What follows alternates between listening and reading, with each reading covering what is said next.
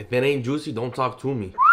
Season chicken breast very generously. In a hot skillet, excite some oil. Just get them nice and comfortable. The smaller piece gets added last. Because these are extra thick breasts, after getting them nice and colorful, I finish them off in the oven at 400. In the meantime, add paprika to mayo, garlic and salt, touch of vinegar and mix. When the chicken hits 165, let it rest. Whatever bread you use, make sure it can soak up all that flavor. I'm using sourdough baguette and toast. This is how your chicken breast should look. I want you to sauce up both sides. I'm telling you, don't be shy. The juicy chicken, a couple kalamata olives. I like to crumble on some feta.